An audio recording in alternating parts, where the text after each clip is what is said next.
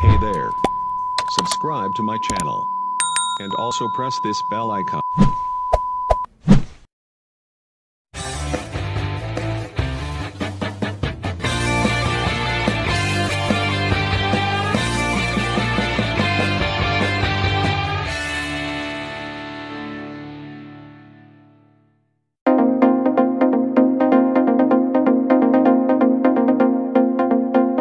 Halo semuanya, di video kali ini kita akan membahas berita duka dari Kejuaraan Dunia Supersport 300, WORLDSSP300.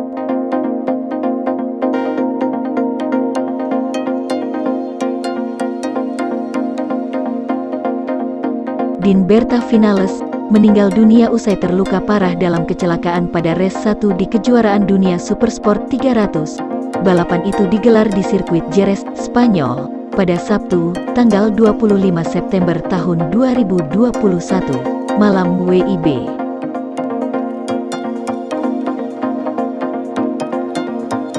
Nasib malang menimpa Din di tengah balapan. Dia mengalami kecelakaan di tikungan kedua pada lap ke-11 di sirkuit Jerez.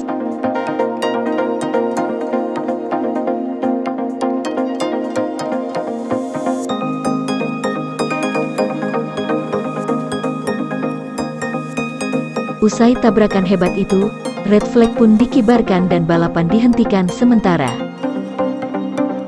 Dalam keterangan resmi di situs WORLDSSP300 pada Sabtu, tanggal 25 September tahun 2021, Din langsung dibawa ke rumah sakit karena mengalami cedera yang serius.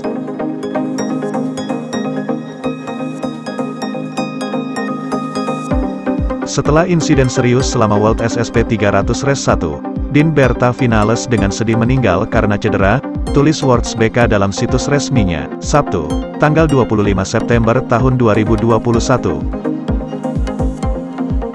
Pembalap mengalami luka parah di bagian kepala dan dada. Kendaraan medis segera tiba di lokasi dan pengendara dirawat di trek, di ambulans, dan di pusat medis sirkuit, sambung keterangan resmi itu. Terlepas dari upaya terbaik dari staf medis sirkuit, pusat medis telah mengumumkan bahwa Berta Vinales telah meninggal karena luka-lukanya, jelas keterangan resmi itu.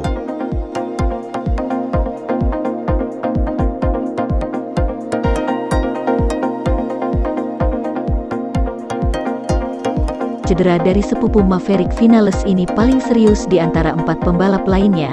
Din mengalami luka parah pada bagian kepala dan dadanya. Kepergian Din tentu meninggalkan duka yang mendalam bagi dunia olahraga balap.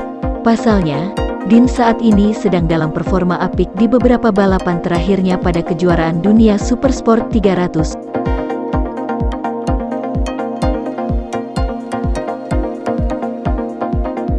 Jika kalian suka dengan video ini, silahkan like dan subscribe channel kita ya. Sampai jumpa di video selanjutnya.